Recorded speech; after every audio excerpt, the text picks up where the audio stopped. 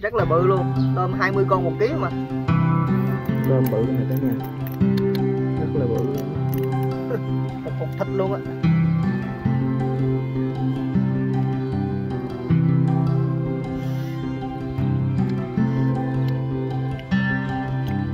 Nhưng mà cô chú anh chị nha,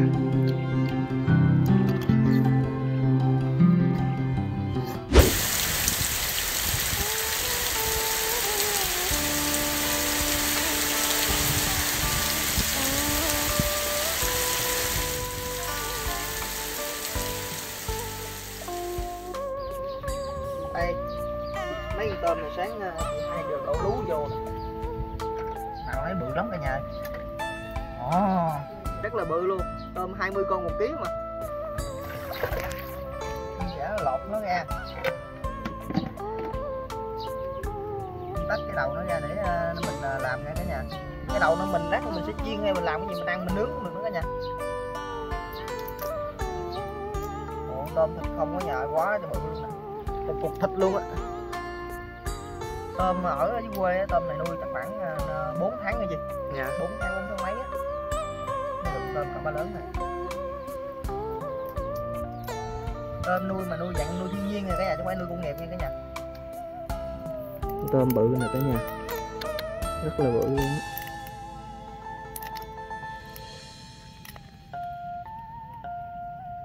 Mình sẽ xẻ ra nha. Rất là ngon đó nha.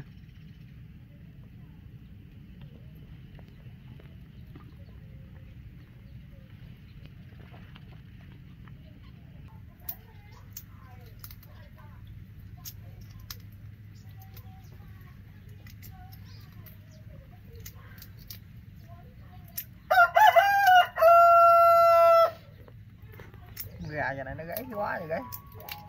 Trời mưa nè. Rồi con này nữa xong rồi cả nhà ơi. Con này uống nu lắm à. Rồi bây giờ mấy cái đầu này nè, mấy cái đầu này là cả nhà Nguyên sẽ lấy mình đem đi chiên bột hoặc là mình nướng nha cả nhà. Đó, bỏ chứ bỏ là phí lắm. Cái đầu tôm mình ngon dữ lắm. Để mình nướng hoặc là chiên bột, mình ốp mình miếng sa tế này kia mình cũng thấy.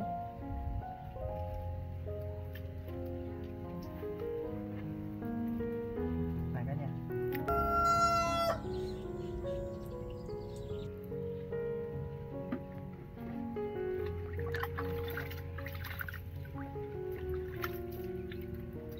Cả nhà ơi, bây giờ tôm của Nguyên thì đã làm xong rồi nha cả nhà. Thì bây giờ Nguyên đã chuẩn bị nè, như là rau nè đó, rồi nước mắm này, rồi tỏi nè, rồi chanh ớt xoài nè, để mình chấm chung với cái món tôm sốt Thái nha cả nhà. Thì bây giờ thì mình đi làm nước chấm nha cả nhà.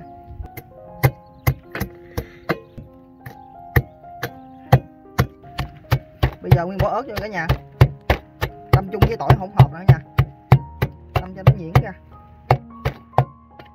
Bây giờ Nguyên sẽ cho đường với nước mắm này cả nhà. Giờ Nguyên sẽ bỏ cái ớt này vô nha, ớt với củ tỏi nè, củ hành tím đó.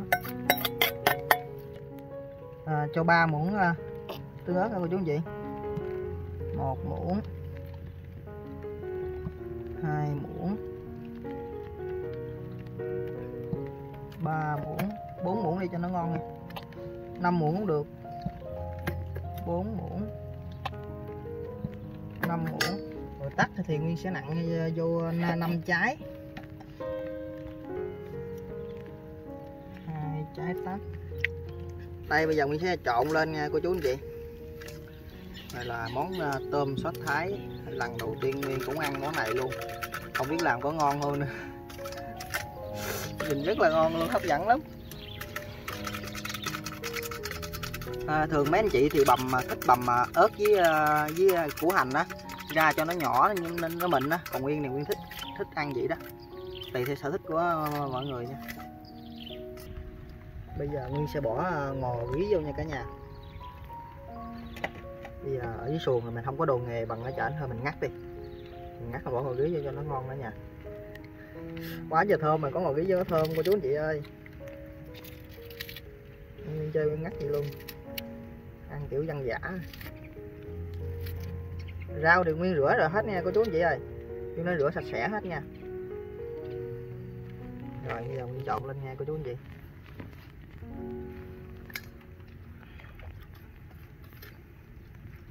Nước này nước sốt Thái nha. Ồ nhìn ngon quá gì ơi. Ngon không? Ngon. Nhìn ngon quá mà chưa biết làm sao nha cô chú anh chị. Đó. Để Nguyên thử một miếng nè. Thử nếm một miếng coi xem nó sao. Ngon cô chú anh chị. Ngon thiệt nha chứ không phải là Nguyên nó giỡn nha. Ngon quá à. Có cái này hơi cay nhưng mà cay nhiều ăn mới đã. Này Nguyên với cháu Nguyên sẽ bơi xuồng ra giữa vuông này nè cả nhà. Ăn cho nó mát nha. Cho bà con nhớ lại cái cảnh ở quê nha.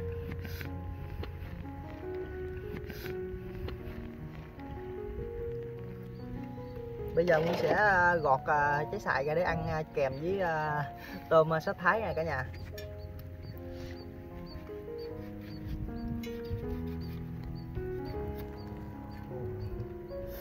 Mình để trên rau đi. Lát nữa mình ăn kèm với tôm sốt Thái. Chấm với cái nước chấm đó đó. Ồ, quá ngon rồi. Camera nó ra được miếng rồi.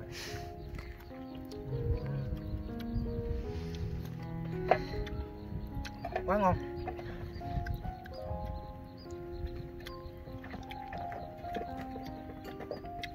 Bây giờ Nguyên sẽ lấy cái dĩa này. Đây cô chú anh chị. Bỏ lên đây nha cả nhà. Rồi bây giờ Nguyên sẽ đổ cái nước sốt lên nha cả nhà. Đây cái nước sốt đây cả nhà. Đó, nhìn rất là hoành tráng ngon. Ngon quá. Bây giờ Nguyên sẽ đổ lên. Đó cả nhà ơi. Nhìn cơm rất là ngon luôn. Ngon. Ngon. Quá trời ngon rồi cô chú anh chị ơi. Quá trời ngon rồi cô chú anh chị ơi. Ngon quá. Con tôm này không thèm luôn á. Quý hết luôn. Hết cái nước sốt này lên luôn. Nhìn cho nó đã mắt. Quá trời ngon rồi.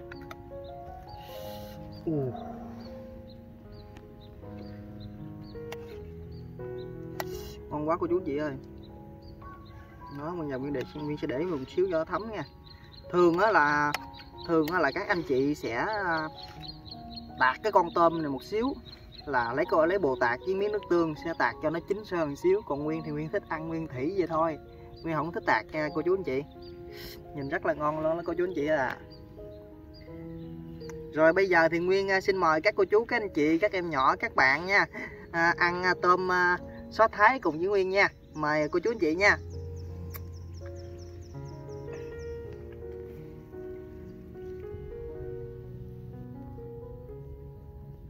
Các cô, các chú, các anh chị ơi, các bạn ơi, các em ơi, bây giờ Nguyên mời cô chú anh chị cùng ăn chung với Nguyên nha, với món tôm sốt Thái nha. Bây giờ Nguyên sẽ chấm thử một cái miếng sòi trước đi cả nhà. Ăn cho nó ngon, ăn thử tráng miệng trước nha. Ta gọi là khai vị.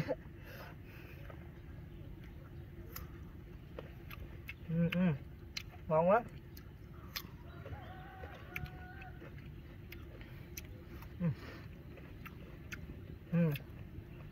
Bây giờ Nguyên sẽ ăn con tôm nha.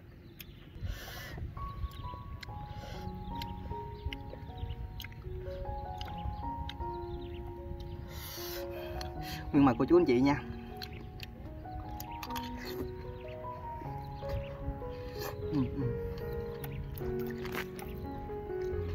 Ngon quá, gặp cá thơm.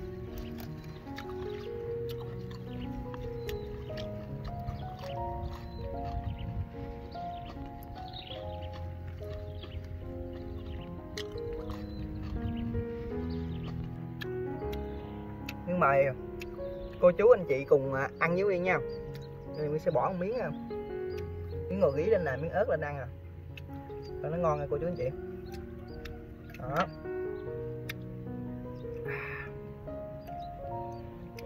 Miếng mày cô chú anh chị nha.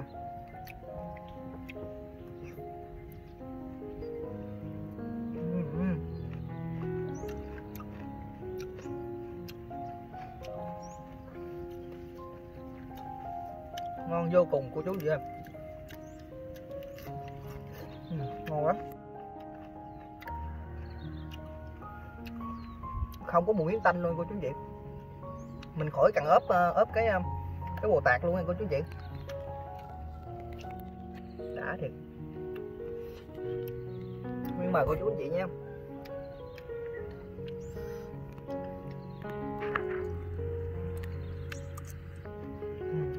Miếng vô thơm. Còn miếng salad.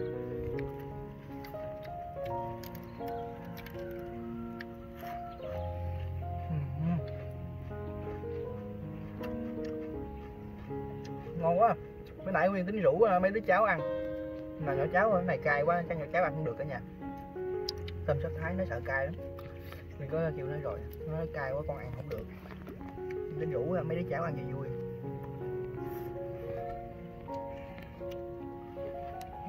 Ngon quá, thử ngon, làm con nữa.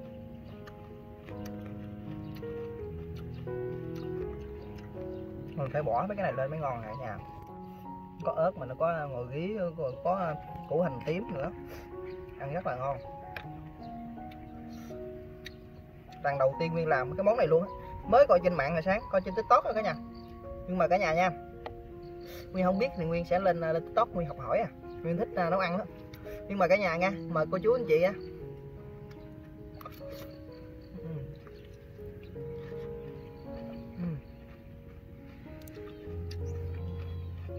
Ngon quá, rất là ngon.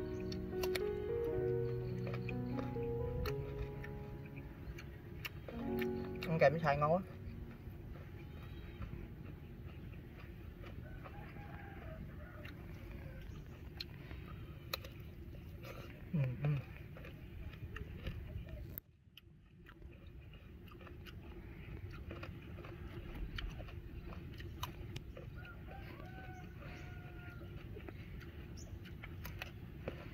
Ngon quá. Xung quanh Nguyên là một cái vuông này cả nhà. Cái này nè, một cái vuông tôm. Đó. Hiện tại thì đang xả nước ra để lấy nước vô. Quê của Nguyên là nuôi tôm không cả nhà. Tiếc là cái vuông này không phải vuông của Nguyên. Tại vì Nguyên không có vuông ở nhà. Cha mẹ hồi đó nghèo lắm, không có đất đai để mình làm tôm. Cái này là Nguyên đang quay nhờ ở đất của anh hai, anh vợ của Nguyên á. Cô chú anh chị ơi, bây giờ Nguyên sẽ kêu cháu của Nguyên lại ăn thử cái món tôm sốt Thái này coi ngon cô chú anh chị. Di ơi, lại ăn thử coi, con ăn được không? Dạ được, không xài được chứ ăn này không được. Không ăn tôm nữa hả? Không. Sao kỳ vậy? Không, mới chưa ăn được cay với. Ăn thử coi. Giờ ăn xài phải không? Dạ, con ăn thử cái nước xài với cái miếng nước sốt rồi sao? Ăn thử ngon không? Chấm nhiều vô. Lấy đồ chấm vô.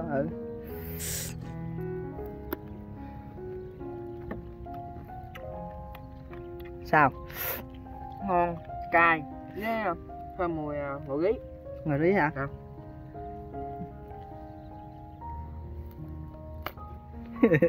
Đây cháu của Nguyên rồi cả nhà, cháu vợ thấy cưng lắm, dễ thương lắm, nghỉ hè gà đi quay clip cho Nguyên không à. Hai cháu hồi sáng giờ quay sao ngon dữ không? Ngon. Coi sao con không ăn tôm thử đó, giờ không ăn được hả vậy? Dạ không. Cho ăn thử miếng nữa coi sao, cắt miếng rồi, miếng xíu này nha. Nè, lấy ra dao nè, cắt miếng thử. Ăn thử miếng, đúng rồi, nhiêu đó được rồi. Đó, thấy không, cái con gói chung với xài, kẹp xài á, ngon lắm á.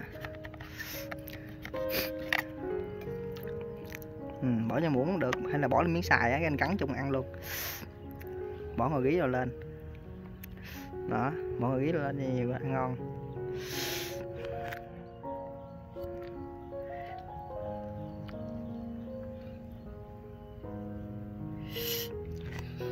bóp.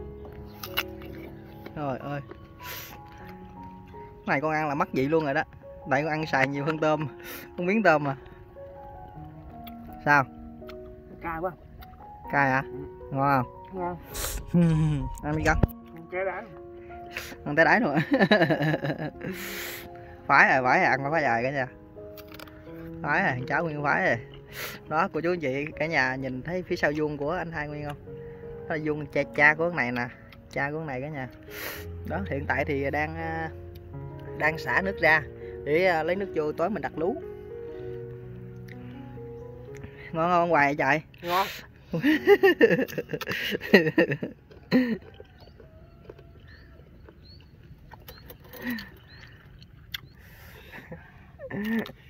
Thằng cháu Nguyên ăn xong nó cay quá cả nhà. Sao, ngon không con? Ngon mà cay quá. Ngon mà cay quá hả? Nó ngon mà nó cay quá.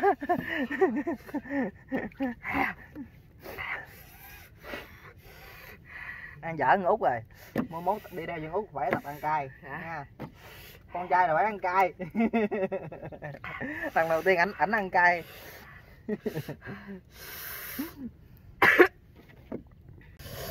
Rồi bây giờ Nguyên ăn nha cả nhà. Rồi miếng ớt lên ăn nó đã. Cháu Nguyên nó đã quá. Còn phải ăn ớt rồi dừng Út gì nè. Cay không chết vậy. Nguyên mời cả nhà nha.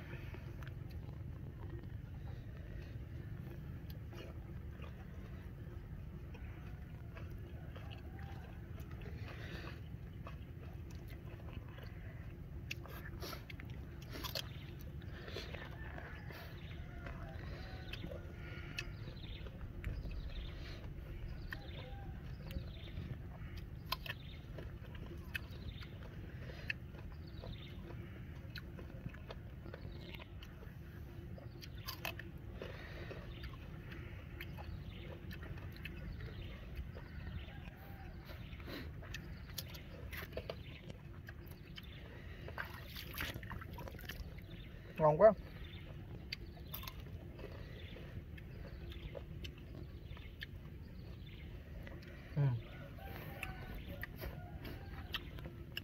Ngon quá cả nhà ơi.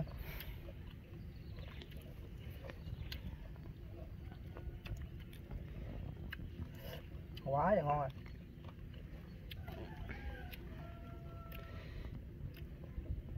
Sẽ ăn một miếng nữa nha. Nãy mình ăn cũng 6-7 con rồi. Cỡ đó thôi gì? Dạ. Đi nó khóc luôn kìa. Nhưng mà cô chú anh chị nha. Nhưng mà cô chú anh chị nha.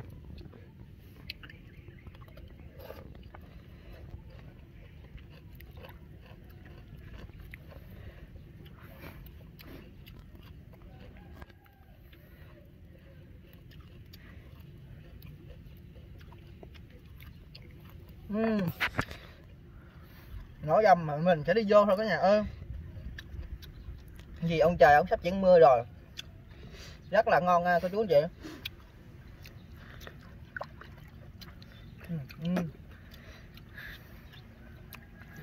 Nước cạn. Đi mình ăn cái sòi. Vừa bơi vừa ăn luôn.